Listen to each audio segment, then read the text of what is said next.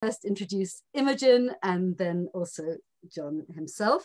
Dr. Imogen Wiltshire is an art historian specializing in modern and indeed contemporary art based at the University of Leicester. As a postdoctoral research fellow. I think I've got that right, haven't I, Imogen? Or are you already beyond that? I think that's correct. Good. Her research and teaching interests are absolutely fascinating. They lie especially in the visual arts, health and medicine, the relationship to the visual arts, feminism, migration, exhibition histories, and art pedagogy. Her PhD in the history of art at Birmingham University included a chapter on the subject for tonight's event, namely Arthur Segal, but formed part of a bigger project which is being turned as we speak, I believe, into a book with the following title, Art Therapy and Modernism in 20th Century Britain and the United States as well. Fascinating topic indeed. So Imogen, we look forward to being kept informed about its progress. John, I'm just wondering whether to introduce you now. Perhaps I will, and then we can hand over to you seamlessly after Imogen has given her talk. John, as I've already indicated, is the grandson of Arthur and the son of Walter Segal. And to quote him, almost verbatim, he's pointed out that he's taken a very different path in life from his grandfather and his father. He studied chemistry in London and then Cambridge and has a science background. However, as he put it, he grew up with the architect's work, namely his father's, and the painting school set up by his grandfather, indeed grandmother as well, prominent and ever present. And he'll follow Imogen to say something in a more personal way, obviously, inevitably, and interestingly, about his grandfather's life in particular. Lovely, so over to you, Imogen, and thank you very much, everyone, for being here. Great, thank you so much, Monica, for the introduction and for organising the event. So I'm just going to share my screen, just bear with me.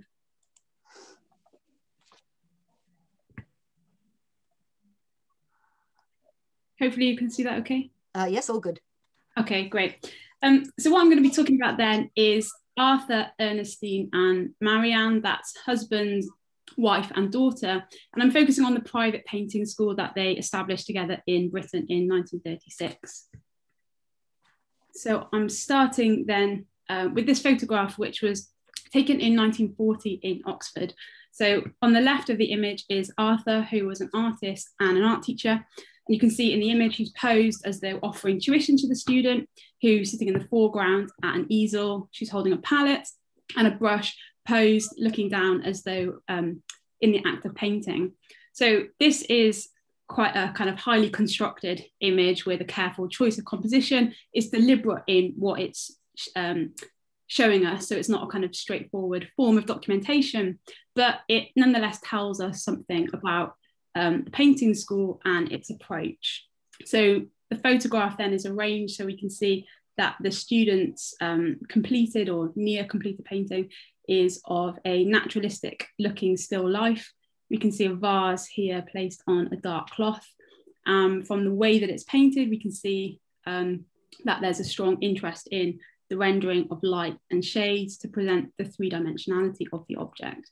And then in the background, we can see other works on the wall, which are also probably by students. So other portraits here, another still life, and a representation here of a wooden mannequin. So as this image implies, the school taught students to paint figurative subjects from life naturalistically by focusing on light, form, and colour. And this was rooted in what Arthur called the objective principles of painting, which was a framework that he devised during the 1920s in Berlin.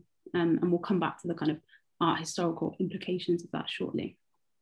So this image then was taken in Oxford in 1940. So Arthur, Ernestine and Marianne arrived in London in 1936. They fled from Berlin in 1933, where the family had been really involved in avant-garde modernist circles. They first fled to Mallorca, where they lived for 3 years before having to leave again, and then kind of after that they arrived in Britain. So they opened the first painting school in Bloomsbury.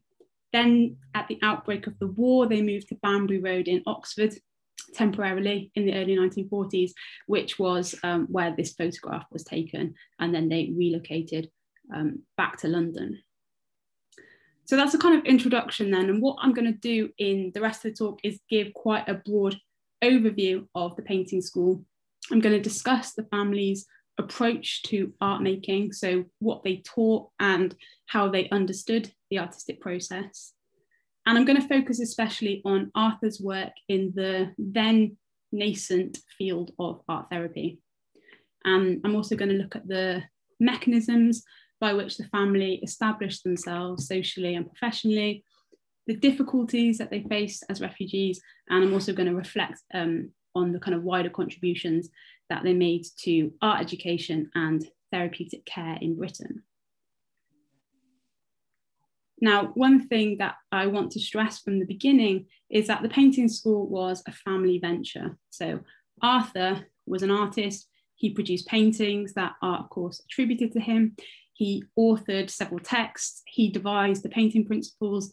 The school was named after him. So I'm showing you here on the left two archival documents. The first one is from Oxford, and the one below is from their kind of previous painting school in Berlin. And they're both of which are named after him. But what I want to emphasize is that Ernestine and then later Marianne had really central roles. So they were both involved in the teaching and developing the social stance of the school. And Ernestine in particular worked tirelessly in an administrative capacity. And one thing that comes through the archive material relating to the school is the difficulty that the family had in one sense in establishing themselves in Britain. But more than this, what I thought kind of comes through the material are the efforts of Ernestine in making and fostering new contacts, in publicising, in organising exhibitions, in attracting new students, writing letters and petitions, in record keeping, organising the finances, all of which she did to kind of help establish them socially and professionally. Now, Arthur sadly died in 1944, and after that she kept the school running and helped to secure a legacy for him as an artist, which art historians have started to kind of pick up on in more recent years. So I think it's important to emphasise Ernestine from the start, not only because she had a kind of key role in this particular case study, but her work also belongs to what is the sometimes more overlooked, less visible labour, often undertaken by women, perhaps historically, and wives, which are not always part of the type of art history that focuses on the kind of lineage of men artists. Now, you might have noticed that the title or the name of the school is Professionals and Non-Professionals. Now, as this suggests, the school taught professional artists or students who became artists later, and amateurs who attended because they were interested. They liked painting, for example. So the school rather received students who were both adults and children as private students during the day and in the evening. And a high proportion of the attendees in Britain were amateurs. So the historical narratives then that I'm kind of presenting here are not especially about big, known, named, famous canonical artists. So there were some famous attendees, but I think an interesting aspect of the school is precisely its attitude towards amateurs and non-professionals, which has an important art historical and social context that we're going to come back to. So painting at the school then, it was rooted in the system that Arthur devised, and he became increasingly preoccupied at the end of the 1920s with naturalism. So he wrote a manifesto for naturalism in Berlin in 1931 and wrote a version in English later, We Copy Nature, that was published in 1944. And in this text, he claimed, and I quote from the text, "We intend to represent nature more objectively than has been done until now," end quote. Mm. So his principles then were based on the view that artworks should represent objects in space by means of light, form, and colour. So the priority then was to show students how objects are constructed by light, and he encouraged them to do this by exploring kind of tonal properties of light and shade. So one exercise, for example, that the students did was using paint to sketch out the light and dark elements of model objects in monochrome rather than drawing them, for example. So the point of this was to think about the borders of different tones and shifting planes of colour.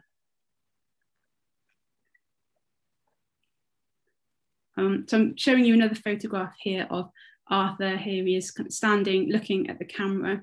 And we can see in this image other still life paintings on the wall, as well as several portraits. And then on the left here, this arrangement of dark glass bottles lined up on the table on the left-hand side, further showing that they were interested in arranging and painting still life subjects.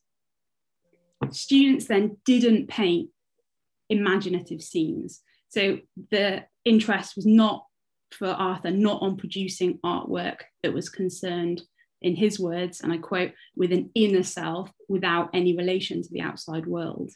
So emphasis was on visual modes of representation, how three-dimensional objects are constructed by light, and how paint can be handled and applied in order to translate this into a two-dimensional representation. Now, his shift towards naturalism in the late 1920s can also be seen in his own artworks that he produced, as well as in his teaching methods. Now, Arthur had occupied a central position in modernist circles in Germany from the 1910s through to 1933. And this is reflected in the different kinds of work that he produced. Now, I'm not going to go into this in detail, and I know that John is going to show you some interesting works in his talk, but just to say that Arthur worked in an expressionist idiom. He was part of the New Secession in Berlin. He produced woodcuts, and he was also part of the Dada movement during the First World War. Now, during the 1920s, he experimented formally with the form and surface of painting. So I'm showing you here an example of a landscape painting. And you can see in this work, he's divided the entire composition into regular squares with the boats, houses, and mountains of the scene simplified here as geometric shapes. So there's an overall flattened surface. Elements of the landscape are created by strong gradations of colour, and you can see that the image is also extended onto the outside frame of the painting. Now, in the late 1920s then, he began to reject this more experimental approach to form and representation, and began to produce work that adhered to more conventional rules of perspective and that represented objects in a more illusionistic way. So these are some examples of later paintings from the 1930s, which are less formally innovative in their representation of still life subjects. Now, this shift in his work can be situated more widely art historically. So interestingly, Arthur himself claimed that this naturalism, this way of painting, was universal, that it was timeless, that it was detached from avant-garde experimentation. And he claimed these principles as something that transcended fashion and transcended trends in contemporary art. So we can see in these works that there is an attempt to reject modernist exploration of space, form, and perspective. It's more illusionistic. But I would also argue, though, that his approach to painting at this time was not as kind of universal and timeless as he claimed, but that actually it was developed in and was a response to the specific cultural context of Weimar Berlin. So at this time in the 1920s, there was generally a rejection of the perceived subjectivity of pre-war, pre-First World War expressionism. So Kandinsky kind of exemplifies in many ways aspects of expressionism with bright colours, distortion, collapsing of perspective, areas of abstraction in these works. And Kandinsky really emphasised the spirituality of art and its relationship to an inner being. And then after the First World War, many artists rejected this kind of expressionism. So there was a broad shift in Germany, France, and Italy after the First World War towards figuration and towards illusionistic appearances in art. So in Germany, this shift took the form of what's called Neue Sachlichkeit, or new objectivity. And this encompassed a range of tendencies. But in general, the style is often characterized as quite matter of fact and unsentimental, and with an interest in the objective representation of material realities of contemporary life. And as I've said, a kind of rejection of the spiritualized subjectivity and abstraction of expressionism. So I'm just showing you here two examples.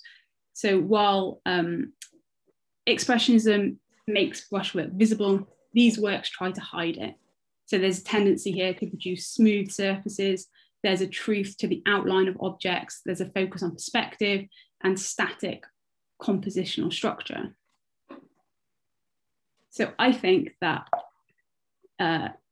Arthur's shift and his objective principles can be understood as being informed by the visual vocabularies of Neue Sachlichkeit.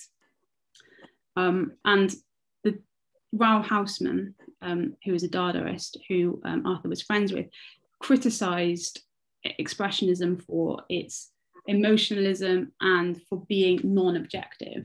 So I think that Arthur took this on explicitly in the formation of his objective principles.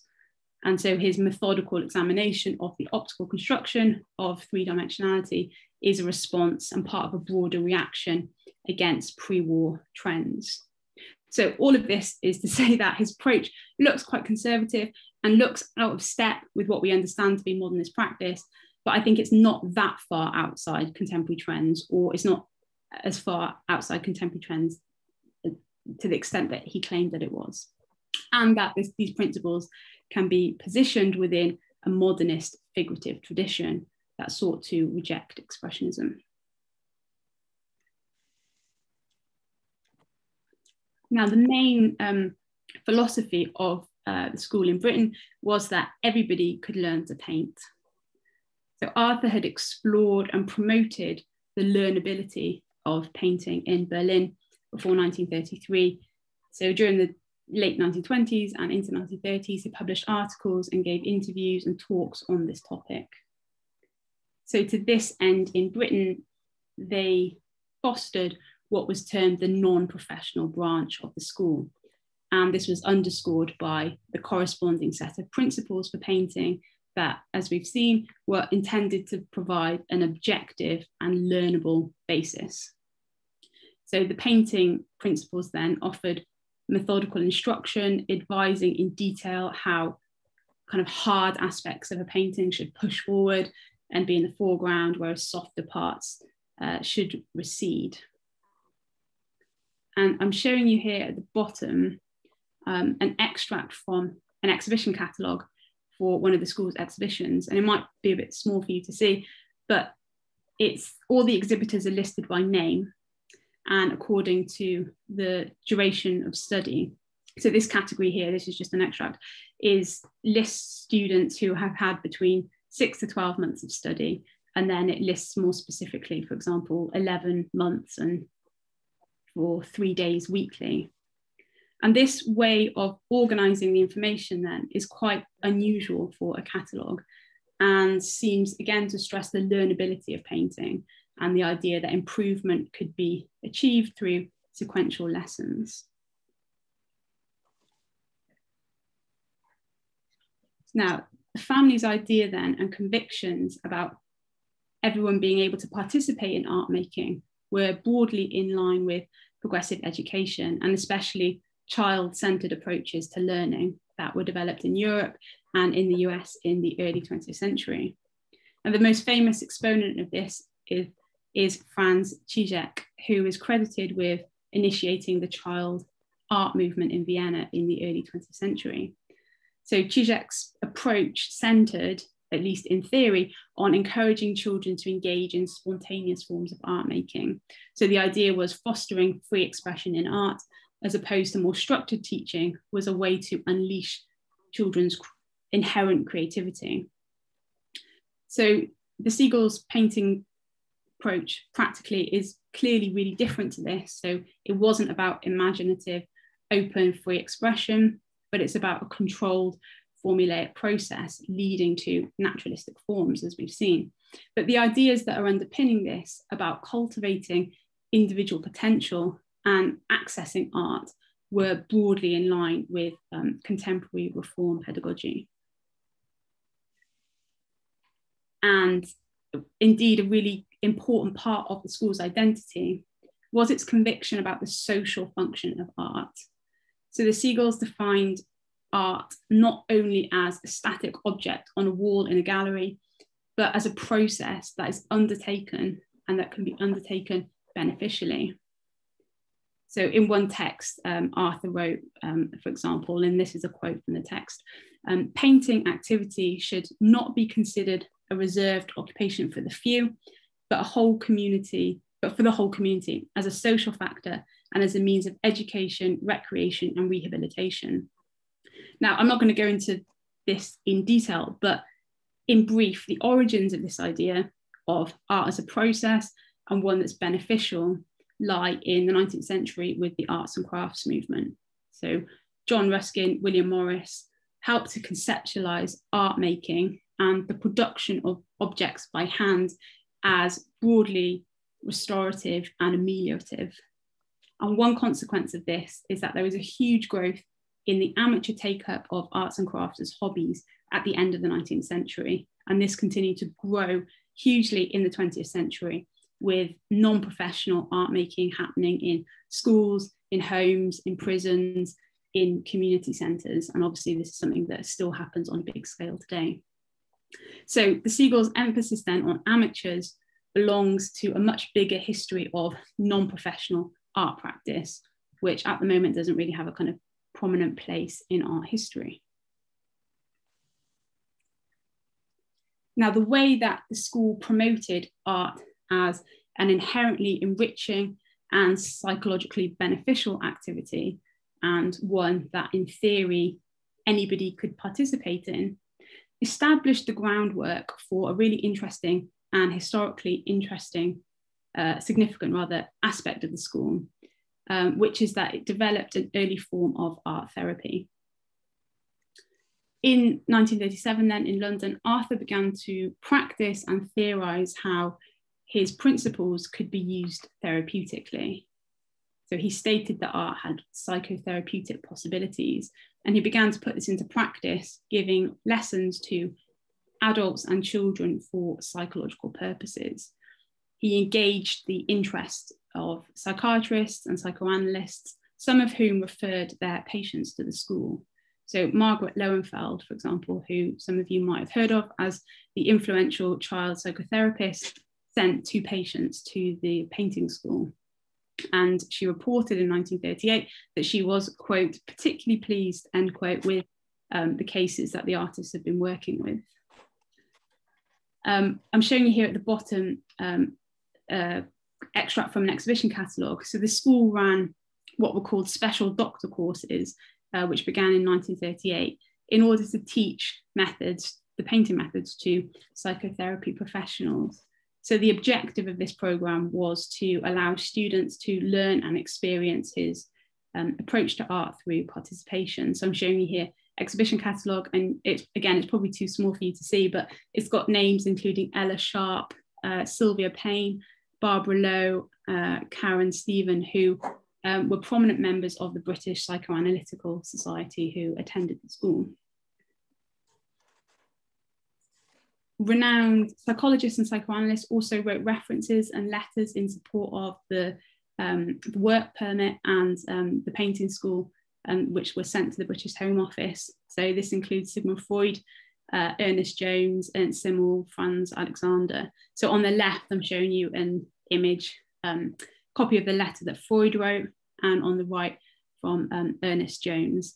So just to say, I don't think the Segals had a close relationship with Freud.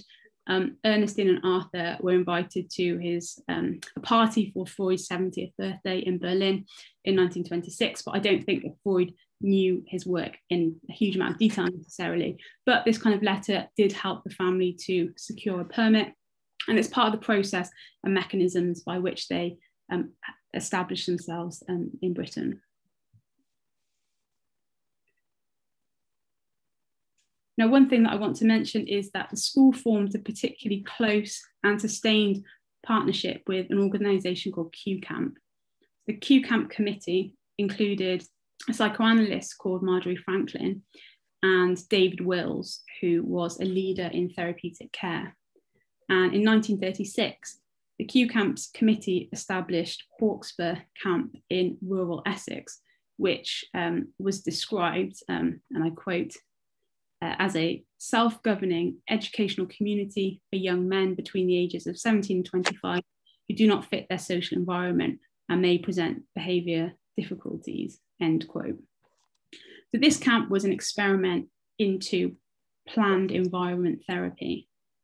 And this was a term that was coined and summarised by Franklin as, and again I quote from Franklin, the effort to study and treat antisocial behaviour and maladaptation by environmental and educational means.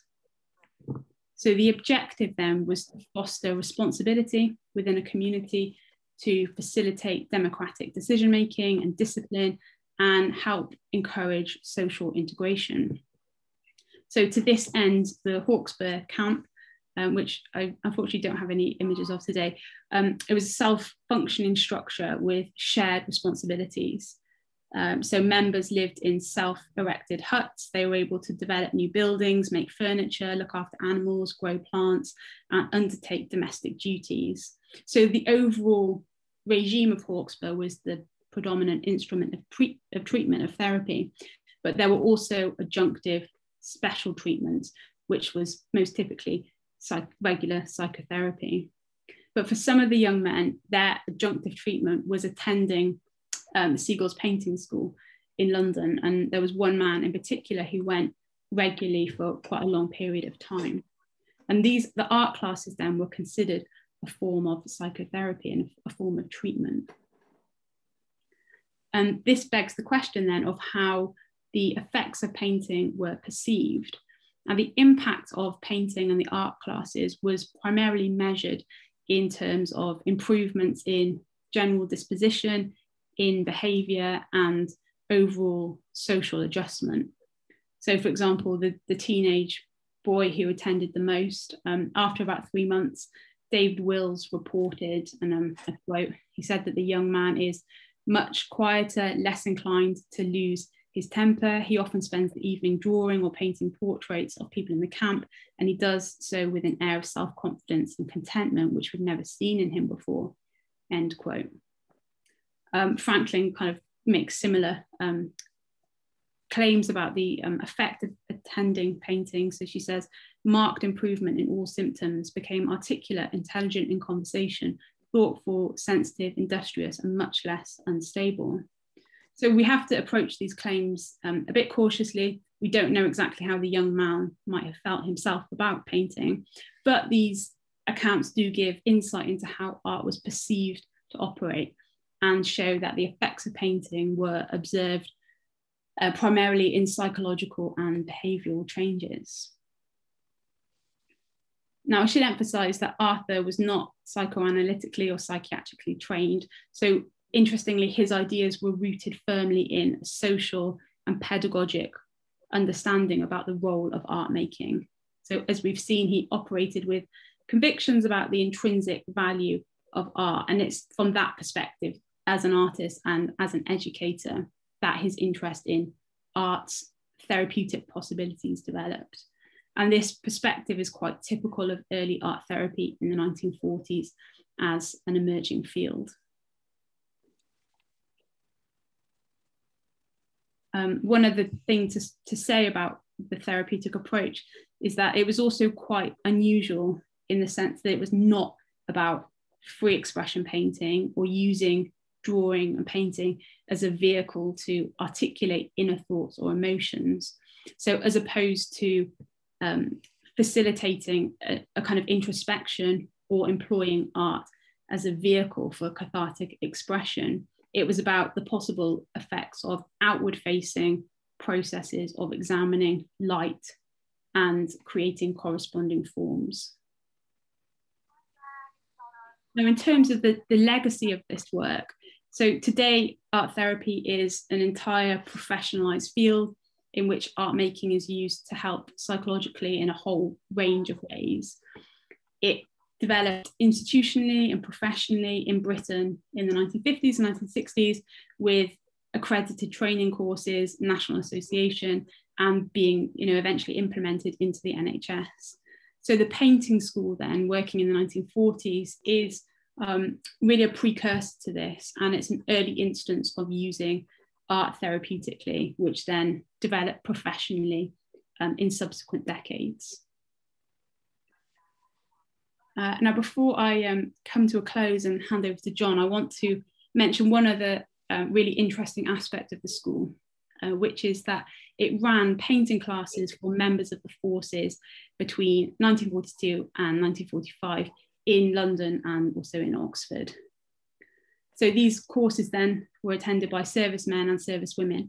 And I should say that these courses were not explicitly for therapeutic purposes. So these weren't for traumatized servicemen, for example, who'd returned from the front line, but it's part of a broader educational programme for active servicemen and women who were stationed in Britain under the remit of the Army Education Scheme. So I'm showing you here one photograph of this on the left, and an exhibition catalogue here where you can see that it includes work by members of the forces. So here's another image of this, which shows three men posed as though in dialogue about their work. So I just want to say that this scheme I think is interesting for a few reasons. Firstly, in 1940, Arthur, like many other refugees, was interned by the British government as an enemy alien on the Isle of Man, sorry. So the archive shows that Ernestine kind of tirelessly worked to try and get him released, particularly as he was suffering from ill health, and then eventually he was released after 2 months.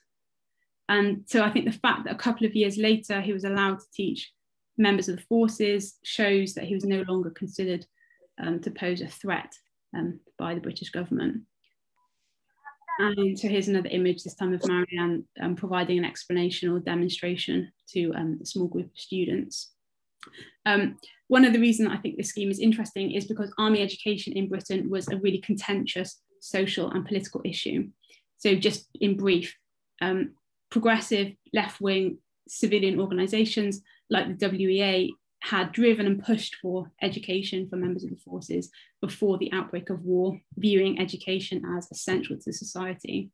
Whereas the views during the war of the War Office and certain aspects of the army were that education should primarily contribute to military duties. So there's a debate going on about the general purpose of education for the forces.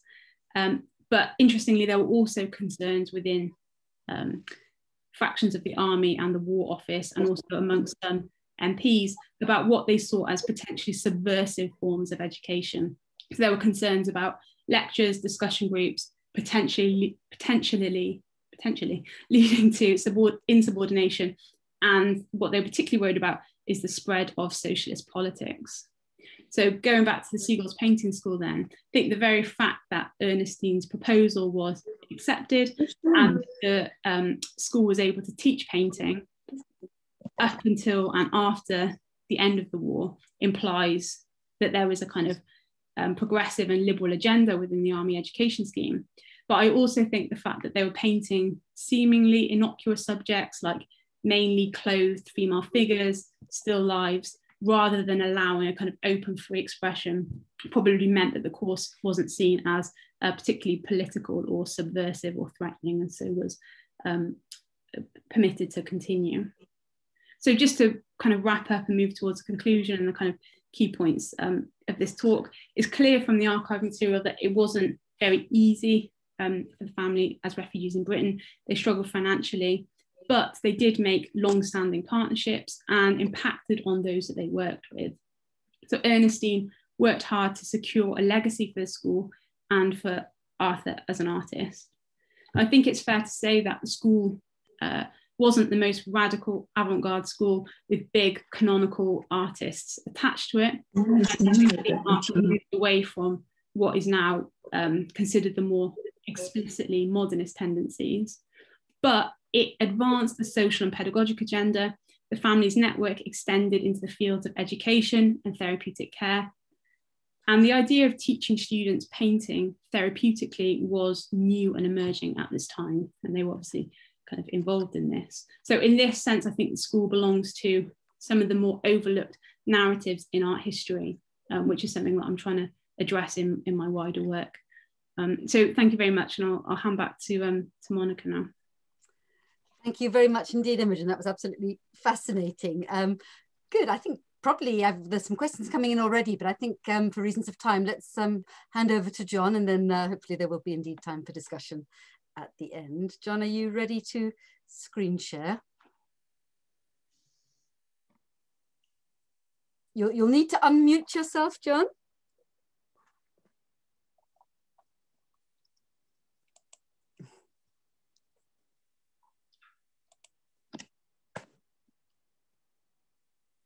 It worked before, I'm sure it'll work again. Very good. So John, are you unmuted now? There we are. Lovely, very good. How are we doing? Yes, all good. Okay. Okay.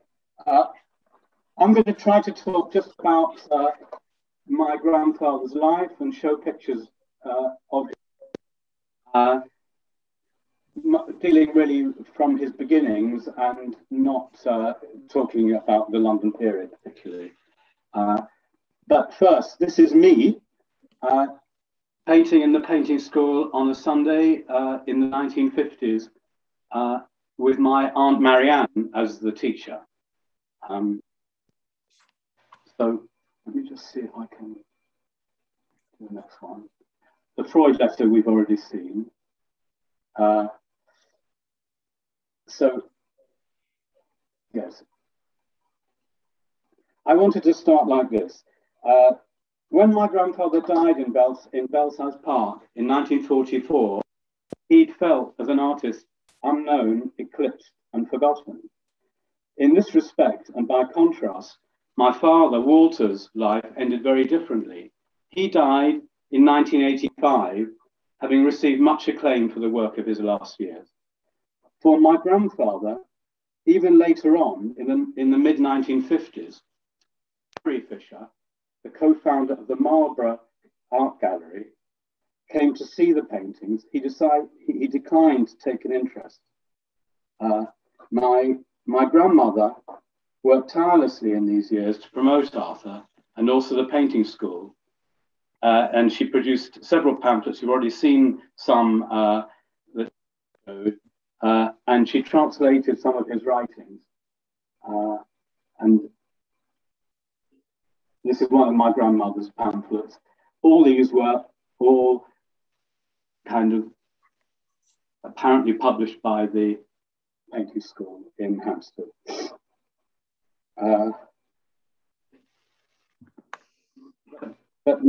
So again, for professionals and non-professionals, that was their theme. But my grandma's English wasn't good enough, and she didn't have the background and connections to get things going for my grandfather. She staged 3 one-man exhibitions of his work, but without much effect. She died in 1967. It was only later in the 1960s when 2 or 3 paintings of my grandfather's came up in Sotheby's that serious interest in Arthur Segal's work began in the UK.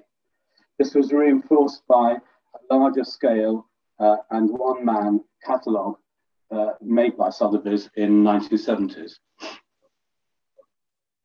Just go to a blank here. There were reasons for my grandfather's obscurity in these post-war years. The first was, of course, the destruction of the avant-garde modernism in Germany and his departure into exile in 1933. Then there was the only slow recognition in the UK of the significance of the modern German art movement. And lastly, and most significantly, was the fact that my grandpa decided to abandon modern painting for what he called a new naturalism, actually in the late 20s. My understanding is that he used this term, a new naturalism, to focus on the role of light and how it falls on subjects and how it changes what we see and how our eyes perceive things. My grandfather was a small light in a time of stars, but over the years till now, this light has been burning ever more brightly, and his place amongst his contemporaries has become now more solidly established, and his paintings are found all around the world. My grandparents had little experience of business, and Arthur never had a promoter, or a Kahnweiler or a Flechtheim, although he was much respected and written about by the art historian and critic Adolf Behner. When Arthur decided to depart from modern painting, Behner found this difficult and his support waned. However, many of his contemporaries and his students loved his work, and he was also clearly a warm and genial person. Thereby, he seems to have had a remarkable ability to get people to support him financially, often in exchange for paintings. In Berlin, there was a Dr. Vogel. In Ascona during World War I, and for years thereafter, there was the anarchist business Bernard Meyer. And in London, there was the fascinating Wim van Leer, scion of the Dutch Jewish industrial family Van Leer, who said he put Arthur on the payroll of his engineering company. In all, it seems that the two Van Leer brothers took some 40 paintings from Arthur Segal. Father and grandfather chose occupations when they were very young that fortuitously enabled them to work independently and alone. They both gladly accepted their very modest and precarious livelihoods in order to be able to follow their own paths and calling. My grandfather in particular led a very hand-to-mouth existence. Though he was helped by his parents in his youth, Arthur was very poor all his adult life, and like my father too, he had virtually no possessions.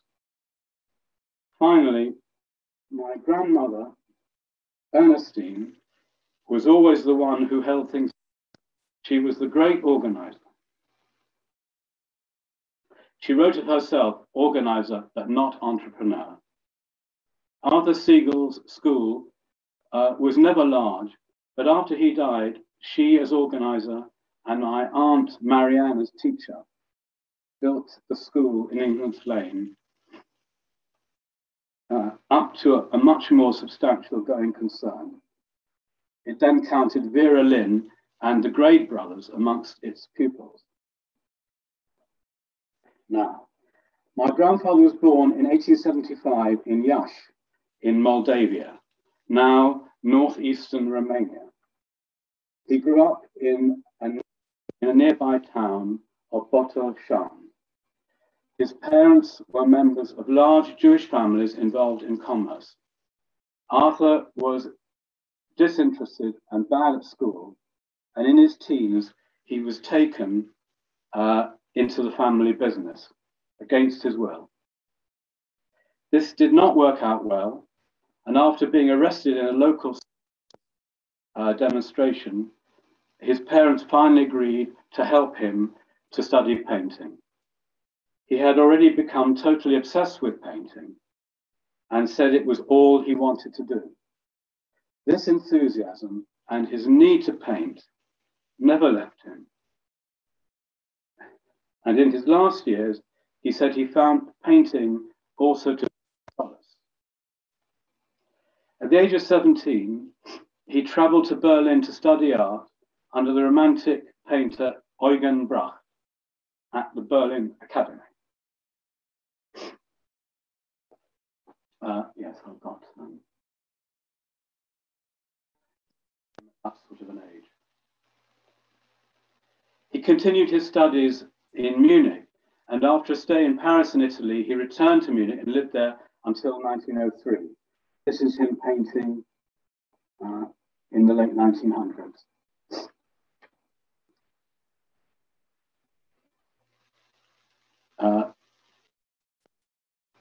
At this time, my grandmother arrived in Berlin with her family, who also emigrated from Moldavia. She and Arthur were cousins. She started writing to him in Munich, and in the end, he moved back to Berlin and they were married in 1904. My father, Walter, in 1907, and Marianne in 1908. These were years when the new order, I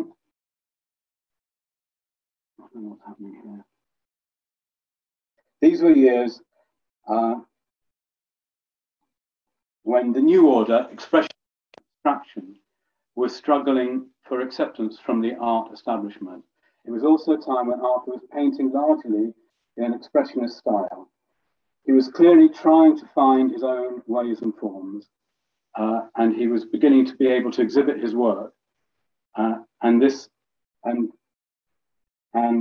that is to get accepted in exhibitions, and he became known a little. So these are the expressionist paintings he did before the First World War, sort of between 1900 and World War I. So this is the orator, and this is my grandmother writing.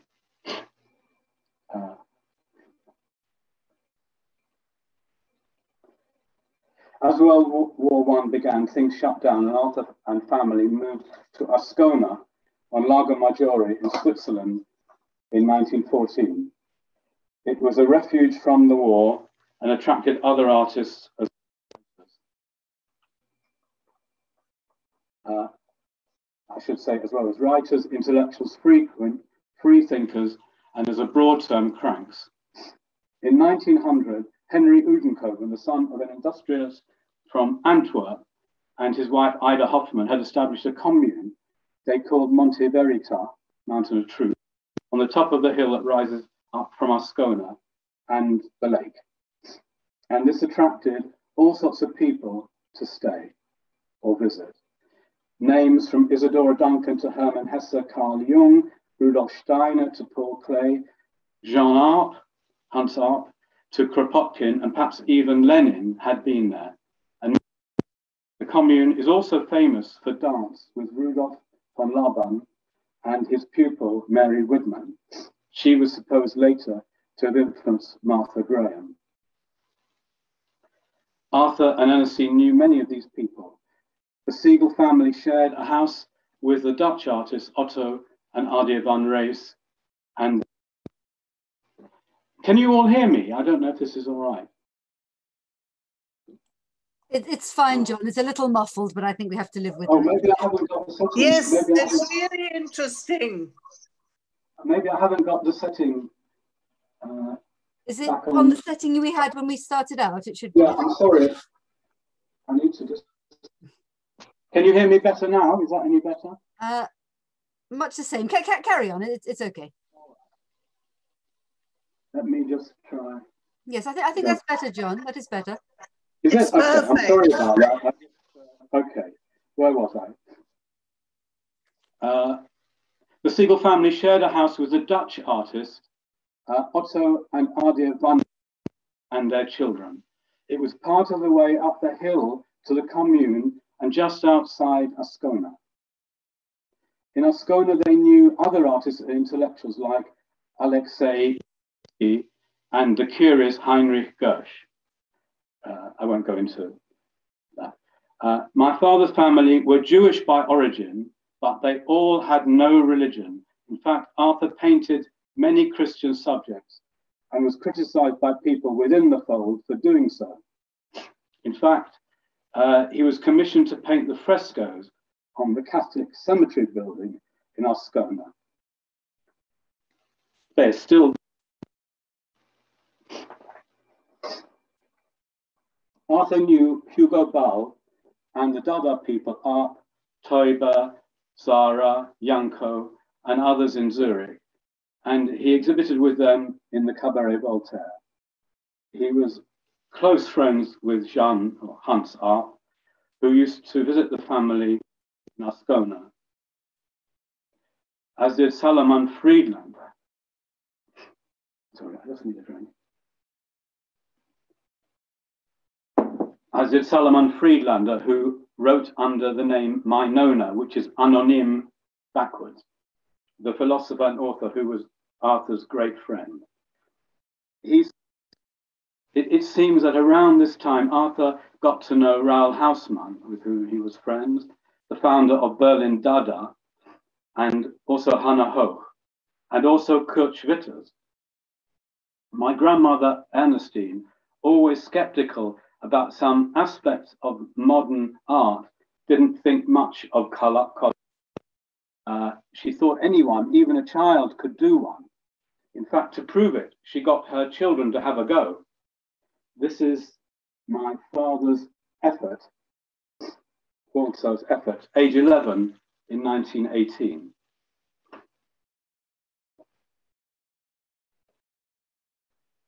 Oops. Just trying to, can't seem to move the mouse. There we are. The Ascona years seem to have been transformative for Arthur. He began to find his own themes and started to paint the equivalence or equibalence paintings. The initial idea being that each part of the canvas was given equal weighting visually. Initially, they were strictly a grid of equal sized squares, and then they morphed and morphed again. This is actually, as I said, these were Ascona paintings. This is red houses in Rome, which is a small place near Ascona.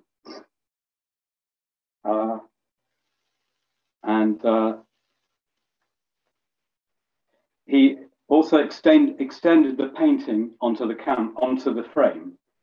These paintings and the way they morphed into the 1920s have also been called a form of cubism. He also started the storytelling pictures. There's another theme. God, I'm having trouble with my mouse. Here we are.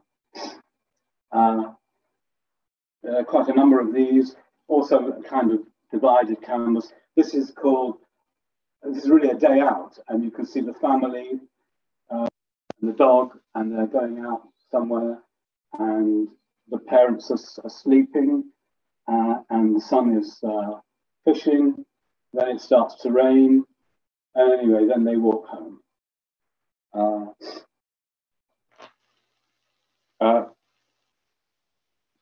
The third modernist theme, the prismatic painting, later in the 20s. In 1918, the family planned to return to Berlin, but this was not possible. I was told that Arthur, still a Romanian then, became stateless in 1916 when he did not respond to military call-up. Bernard Meyer, the patron I mentioned at the beginning, lent the family a house in Mutton near Interlaken, and the family lived there so that my father, Walter, could start secondary school. In 1920, the Segals moved back to Berlin, and at this time, Arthur and Walter were apparently still officially of Romanian nationality. The 20s seemed to be when Arthur became most confident as a modern painter, and there are many large canvases, and the paintings of this time are the most sought after today. In the early 20s came the prismatic style of painting. These are largely pointillist paintings. Here are some. This is a newsstand in Berlin. This is a still life. This is a fisherman's house, getting more abstract. And these are people in motion.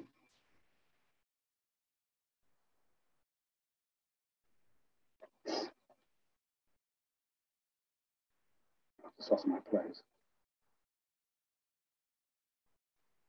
The equivalence paintings became less defined. Oh, I'm not quite sure where that was. No, I've got it blank. Yeah, sorry. The equivalence paintings became less defined as a rigid grid of squares, and they also moved towards abstraction. This is a self-portrait,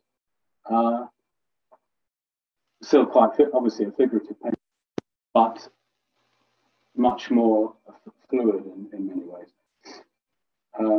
Arthur was encouraged by contemporaries to explore abstract art.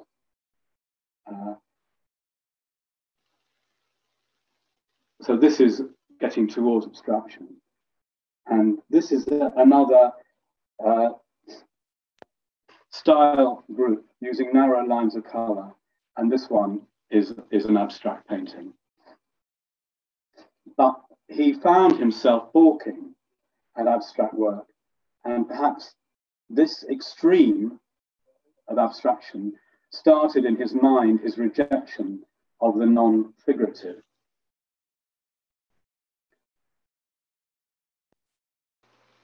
This is a picture of Arthur in the 20s with his pupil Nicholas Brown, with whom he published a book called The Light Problem. As I said before, he had this great interest in light, and it's what became his way of thinking about naturalism later on. Arthur exhibited with the November group, for which he was the exhibition director, and he had several one-man shows. He found himself in the middle of the modern movement of art and architecture, knowing so the now famous names. Here are just a few: Van Doesburg, Aud, Mendelssohn, Gropius, Nolde, Art, Hausmann, Kandinsky, Elizitsky, Kokoschka, Feininger, Schmidt, Rotluff, Lesser Uri, Hannah Hoch, Sophie Teuber, Marianne von Werefkin, and Kate Kolbitz. My mother used to have an open house do, a jour fixe, every month, where my father, as an adolescent, came into contact with these people. I get something coming up.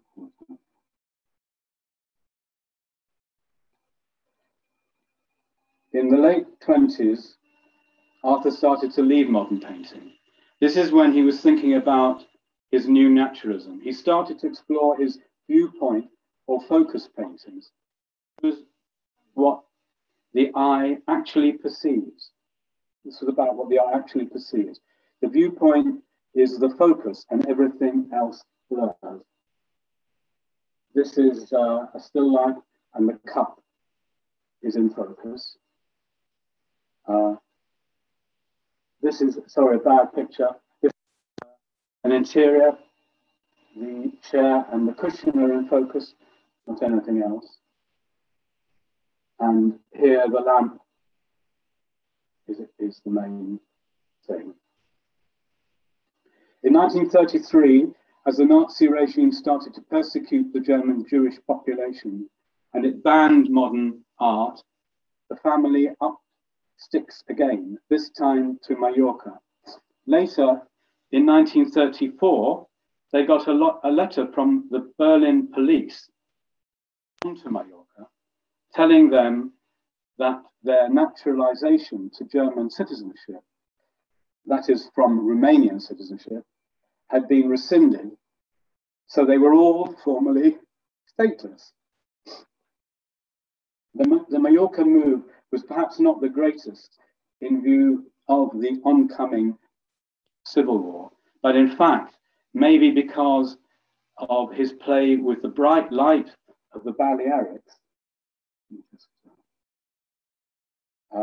Arthur was motivated to paint some of his finest naturalistic paintings. This is Dea, where Robert Graves lived, viewed from a window. Oops, I think I've done one. These are oranges strewn on a tablecloth. with the light giving the big shadows. These are Marguerite's.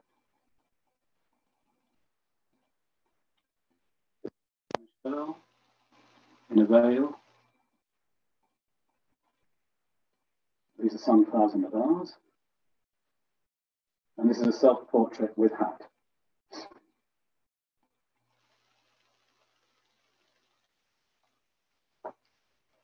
In 1936, my father had already arrived in London from where he'd been employed as a tomb surveyor. He once told me he arrived at the end of 1935.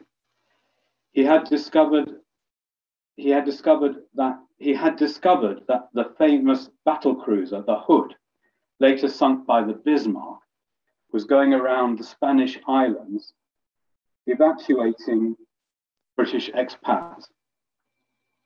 He lobbied his local MP, who managed to get the family authorized to board. And so Arthur and Ernestine made their fifth and final country-to-country move and landed with Marianne in Folkestone. This is Arthur's German passport, and it shows adjacent pages which track his leaving Germany and arriving in the UK. On the right is the German exit of 1933, May 1933, and on the left is the permission to land in Folkestone up from Spain, from Mallorca, in 1936.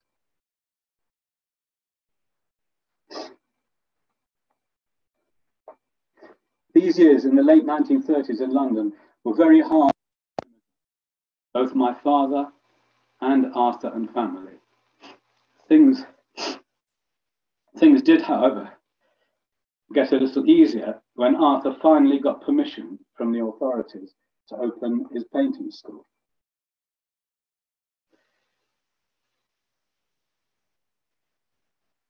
This is my working. It seems also to be a viewpoint painting with the focus being on the ear. Arthur painted many self-portraits in his later years. Clearly, he was his own most accessible model. I've shown two already. Here are two more. Oops, I've done one. Yeah. This one is a focus painting looking into the light with his nose and his forehead being the viewpoints. And this is a painting of 1909, I believe.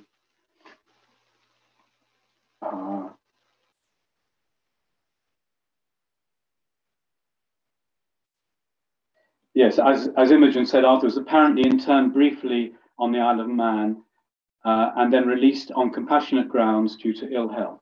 But I don't know much about this. He only lived in the UK. This is Arthur in the UK, another picture of him. And this is a London street scene in fog, which is also a viewpoint painting focusing on the lamppost. Finally, oops, this is the catalogue cover of a major retrospective in 1987 by the Kölnische Kunstverein, which the exhibition showed in Cologne and in Ascona, but for which funding couldn't be found for it to come to the UK.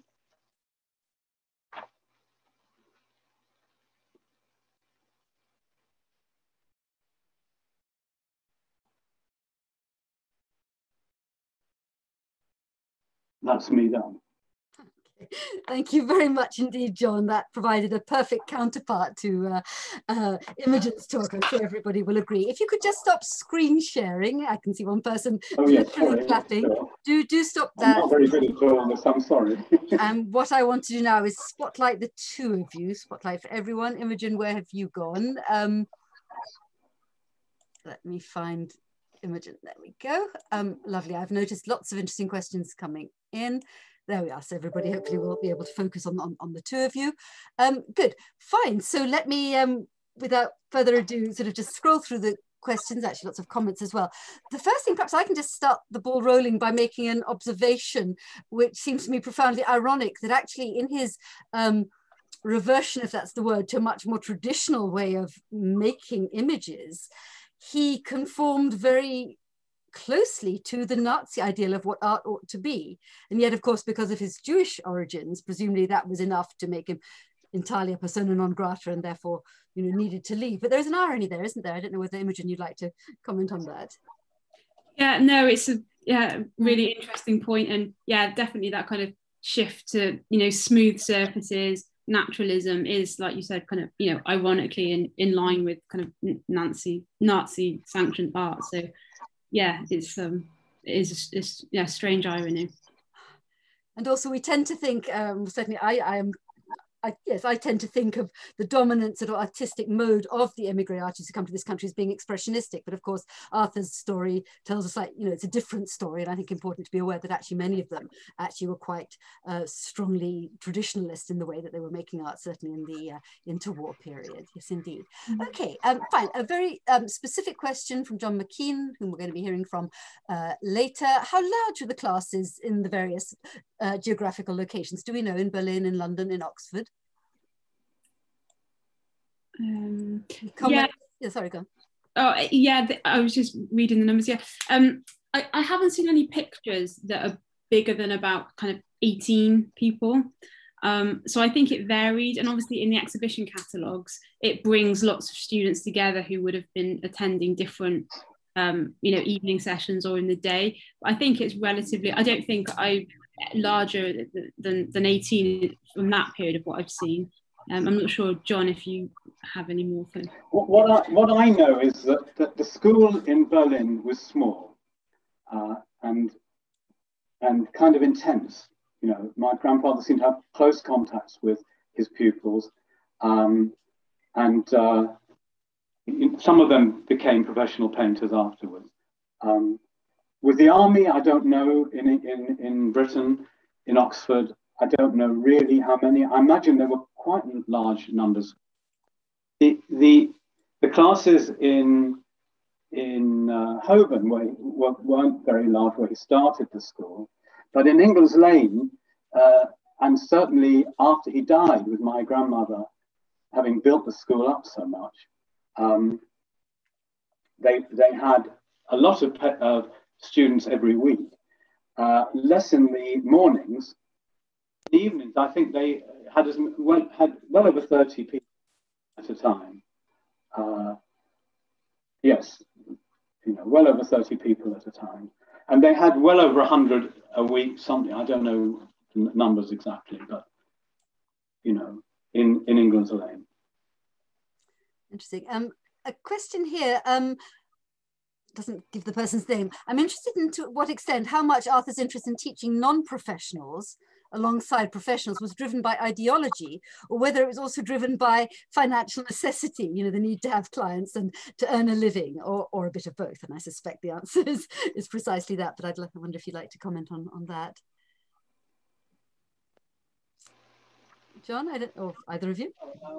What can I say about that? Certainly, he was struggling all the time to find pupils and build up the school. You know, I mean, what should I say?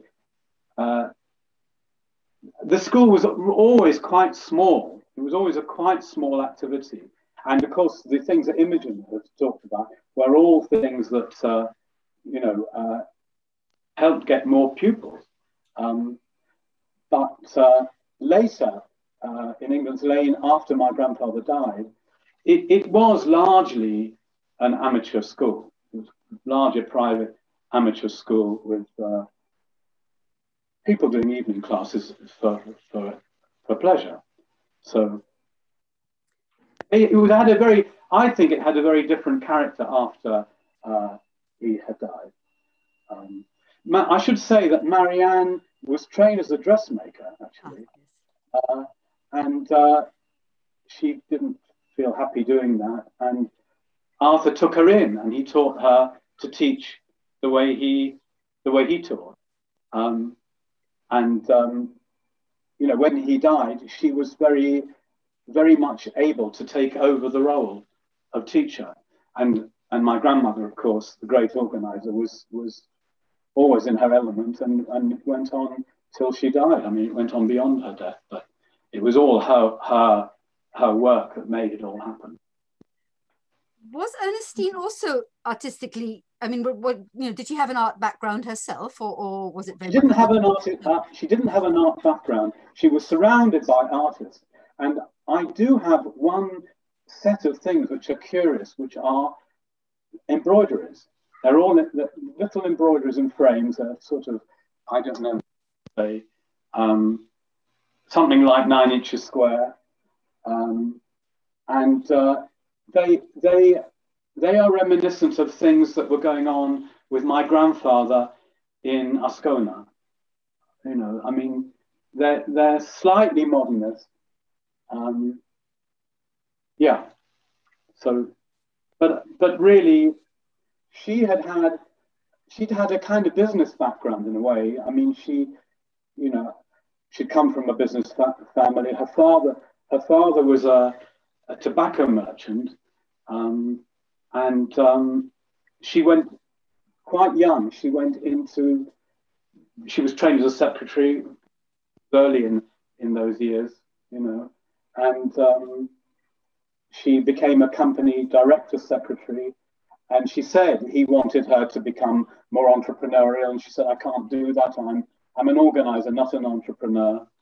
And that was how she saw her life, you know. And she had this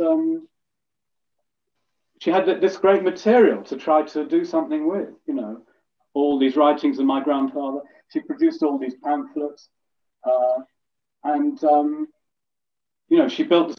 I mean, the school provided. I mean, talking about the livelihood, the school provided my Marianne and my auntie and my grandmother a very good life, relatively, in my grandmother's last years, you know. And my aunt had a car. They'd never heard of a car before. You know, my father and grandfather never had a car. So, yeah, my grandmother was quite a character. Evidently. A comment here from Jan Foreman, just, I don't know whether, John, you know Jan. My first art class was at England's Lane. Marianne was my teacher, a lovely lady with a large cat. It's a rather delightful description. I can put you two in touch with each other if you don't know each other yet. I should also say, by the way, that my grandmother in the school was always called Madam, and Marianne always referred to her as Madam, you know. So. Do you think they resented, both Ernestine and Marianne, the fact that indeed the school remained named after your grandfather and they got very little credit for its activities and success? Was there any sense of, you know, gender issues? None at all. None at all. They loved my grandfather. They were very sad that he had died relatively young, and my grandmother particularly was very, you know, very motivated to try to get my grandfather what she thought was a proper place in the art of his time, you know. Mm-hmm. Now, I'm aware of time rushing on and everybody will need a break if they are planning to join us at 8, but just a few more questions, if I may. From Craig Feese, is it? Sorry if I've mispronounced that. Imogen, very interesting, thank you.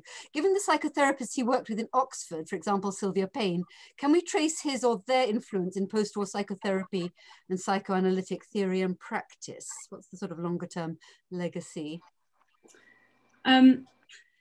Yeah, I think in terms of psychoanalysis specifically, it's quite difficult to trace the influence in that field. So you can trace the kind of influence in kind of therapeutic care more broadly. I mean, someone has said to me that in the British Psychoanalytical Society archives, there is something in relation to the painting school, but I haven't had a chance to go and have a look. But I think because at that time kind of art and psychoanalysis were intersecting. But I think because Arthur wasn't so interested in psychoanalytic theory, so he used some psychoanalytic terms in the writing, but it's clear that the perspective is more as an artist and educator. So I think although there was interest from psychoanalysts, it's less hard to track the influence directly into their subsequent practice, but it can be traced in kind of, as I said, sort of therapeutic care more widely. And I know that Ernestine, for example, gave a paper at an art therapy conference in the 1950s, I think. So there is a kind of influence beyond it, and, in kind of promoting and generating ideas about the therapeutic function of art. But I think the relationship with psychoanalysis later is maybe less strong, specifically with psychoanalysis. About Oxford, I was curious to know whether there was any evidence of links with the Slade when it was evacuated from London to Oxford during the war. Are you aware of any links at all? No. No, I'm not either, actually. That's interesting. I have to have a look at that. But not worth investigating, because obviously Oxford is a small place. One last question. There are quite a few others, and indeed a long comment, but I'll send you a transcript of the chat, and then if you want to be in touch with any of the commentators, you're very obviously welcome to do so. So interesting to focus on light instead of self-expression. I mean, that's really interesting. But then actually a bigger question. Do you think it needed refugees from the continent to start art therapy? And if so, why? That's a big question. I mean, I'm conscious of time. I think, but interestingly, art therapy in Europe develops in Britain far earlier really than it does in Germany, and even in Germany today it's practiced in quite a different way, is my understanding. So I think definitely refugees brought ideas that around like Zizek and child art that was kind of fundamental for the development of art therapy in this country. I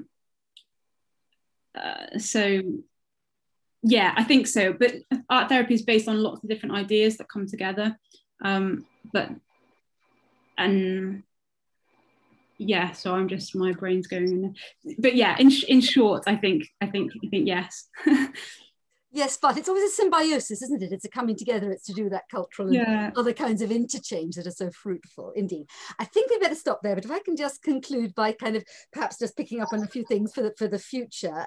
You'll be glad to know, everyone, that Imogen will be giving a short paper, but actually on Arthur Segal and his ideas of art as therapy, for a 2-day or 2-afternoon online conference that Insiders Outsiders is organizing in early December, together with the Research Centre for German and Austrian Excel Studies at London University, which will be, we're calling it, it's Innocence and Experience, the 1930s childhood and the 1930s refugees. And Zizek will also come into the story. So if you're interested in pursuing that further, do look out for that event. Various people have asked about this being recorded. Yes, it has been. I think technology is serving us fine. The recording will be uploaded probably within a week or so, maybe earlier, onto the Insiders Outsiders YouTube channel, which you can easily find on the internet. And though I say it myself, there's now a really rich kind of selection of recordings of past events that those of you who maybe haven't been familiar with Insiders Outsiders might like to kind of peruse and browse and dip into at your leisure. If you want to know what's in store, we're going to take a break now over the midsummer, the sort of July-August period, but we're going to resume our activities in September. And if you'd like to be kept abreast of what's in store, I'd urge you to go to the outsidersfestival.org website and sign up to the newsletter. You can do that if you scroll down to the bottom right of the homepage. It's very easily done. And yes, there is much in store. Internment is something we had 1 or 2 questions about that. This year, as you may know, and indeed last year, was the 80th anniversary of that very, very morally murky British wartime episode where, yes, so-called enemy aliens, most of them in fact refugees from Nazi Europe were interned by the British government, mostly on the Isle of Man. And it's interesting to note, John, you said, I think, or Imogen, that you don't know much about Arthur's time there. I could put you in touch with people on the ground there who might have some, you know, archival record of his spell there. A very interesting topic. And there is actually going to be a trip to the Isle of Man organized again by Insiders Outsiders in conjunction with Jewish Renaissance magazine for mid-October. So much to look forward to, much in store. So it just reminds me, hold on, there are 3 new messages, probably words of thanks. Let me just, indeed. Ah, yes, monograph. Okay, yes, quite so. John, you mentioned, I mean, quite shamefully, that the exhibition that was shown in Europe didn't ever come to this country. And this is something I've noticed with a number of, you know, lesser known but really powerful and interesting emigre artists, that there is, you know, ironically, again, irony of ironies, you know, more interest in their work in their countries of origin, yeah, as a gesture of redress, perhaps, than there is here. Is there a monograph in English? Is there any substantial publication about your grandfather available now? No. No. Somebody needs to do something about it, quite clearly. That's really quite shocking, isn't it? Okay. All right. Well, in that sort of negative but also positive note, because I think, you know, it will come. I think, Imogen, you said there is more and more interest. Am I right? And John, likewise. Yes, it's sort of. I mean, you know, it would be nice to have that catalogue translated, actually, or certainly the contributions of some of the, you know, some of the contributors' writing, because they are quite interesting things. People who have now died, actually, you know. So, yes. No, this is certainly something, yes, somebody, Rosemary saying, please write one. Okay, very good. Lovely. And on that note, it just remains for me to thank John and Imogen hugely for their wonderful presentations. As I say, they went wonderfully together, really rich and thought-provoking and actually beautiful on the eye as well. Many thanks from many people coming in. So I think it's time to call it a day, to take a breath. I hope to see at least some of you at 8 o'clock, where the conversation will continue and we look in detail at Walter, at John's father and Arthur's son. Mary Kelly, did you want to say something? I see a hand raised very briefly. No. Okay. I think it's probably time to take a break. Many thanks, everyone, for being a good audience, interested audience, and I hope to see you again. All the best. Good night. Thanks, Monica.